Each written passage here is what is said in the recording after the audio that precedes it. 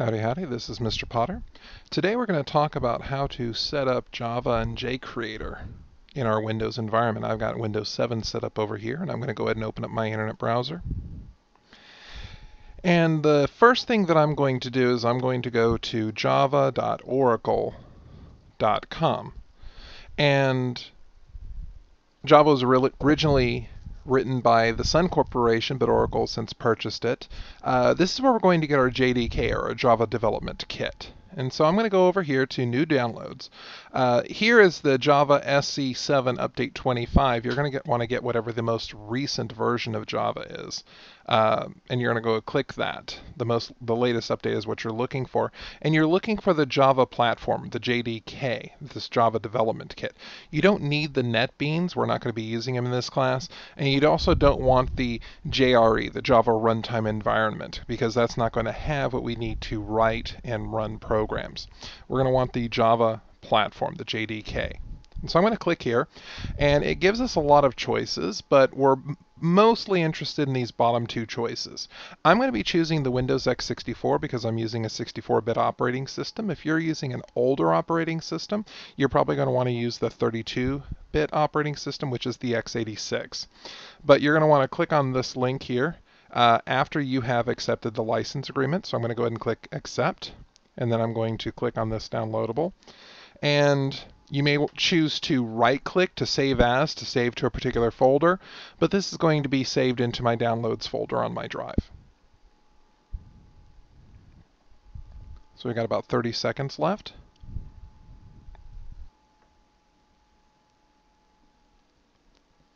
2, 1, 0, and now it's here, so I'm going to go ahead and click on this.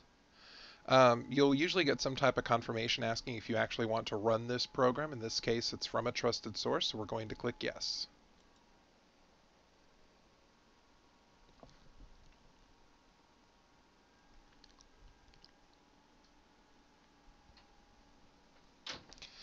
So it's going to ask us if we want to do this. We're going to go ahead and click Next.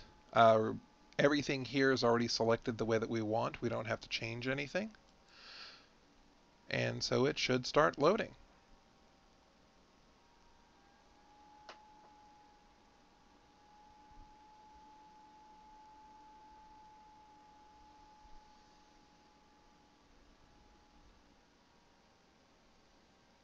And so the first thing it's going to do is extract this installer, and this installer is going to actually finish installing the runtime environment. So I'm going to click Next to make sure it gets installed to the right place. And the default folder is perfectly fine. And so we're going to wait a bit.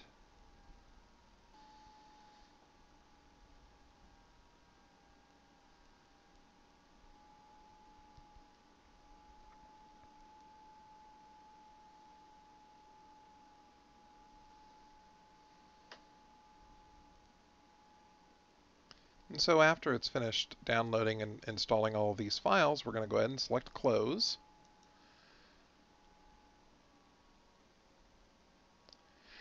And then we're ready to download the JCreator program.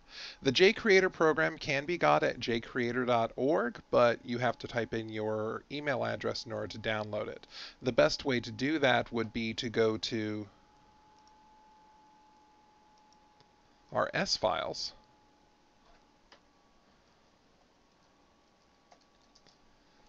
And of course, when you go to S files, you're going to have to type in your username and your password. Your username will be your student ID number prefaced with the letter S. So it would be like S012345. And your password is going to be the first 4 letters of your last name and the last 4 digits of your social security number.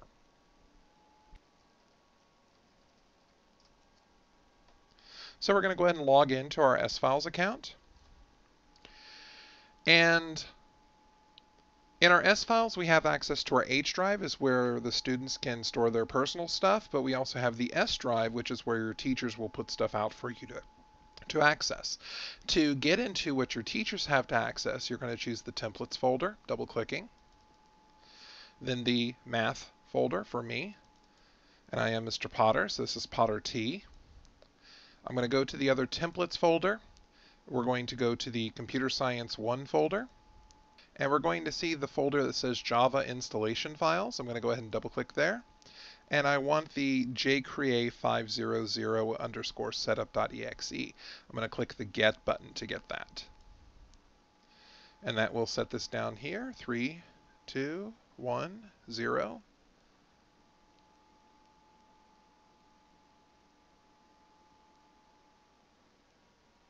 0. And then we'll go ahead and click to run. Of course, it's going to ask us for confirmation if we really want to run, because this does change some of our system files.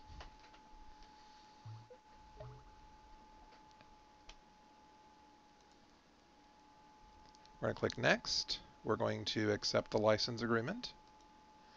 And we're going to go ahead and let it install to our default folder. And since our folder doesn't exist, it needs to be created, so we're going to click yes. It will put something in the start menu as well, so it's easy for us to access, and it'd be nice if it created a desktop icon as well, so we can just double click from our desktop. So this is going to install the program for us, and once we do that, make sure your checkbox is launched to launch the JCreator LE, because we need to set it up with our JDK.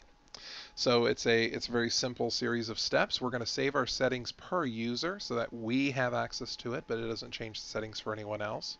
The file associations, we're going to leave those exactly the same and click next. Our JDK folder, we need to tell the computer where to find Java. So we're going to go to our browse. We're going to go to our computer. We're going to go to our local disk drive. We're going to go to program files. And under program files, we're going to have Java, and then this is the JDK that we downloaded.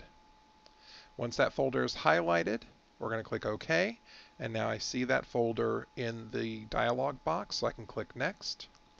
And we don't have Java docs for this class, so that's not something to worry about. We're going to go ahead and click Finish. And this is going to set up JCreator for us.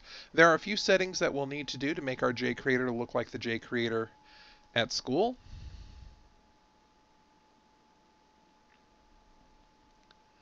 I personally do not like it to show tips at startup. I like to just go straight into my programming. I'm going to go to Configure, and then I'm going to go to Options. I'm going to go to my Java. I'm going to expand this. Well, first I'm going to check Show Line Numbers, because I like to know which line number the error that it's telling me so I can find it. I'm going to expand this box. I'm going to change my font. Courier new, but a 10 would be a little bit better for me. You can change it to whatever size you need to. We're going to make sure that our JDK profiles, we have the JDK 1.7.0, and that should be sufficient for us. So I'm going to go ahead and hit Apply and then OK. And the second thing that I need to do is I'm going to go to View and make sure that File View is on. You're going to need this File View in order to find the files that we're going to be dealing with. And I don't like this start page, but we're going to go ahead and create a new file. We're going to have a empty Java file, and we're going to call this Hello World. Notice that there's no spaces in here, .java. I'm going to change the location because I would really rather have this on my desktop. And I'm going to click Finish. And we're going to type our program. So to type our program, we're going to do public class hello world. And we're going to open up some braces here. We're going to type in public static void main string args, open and close brackets,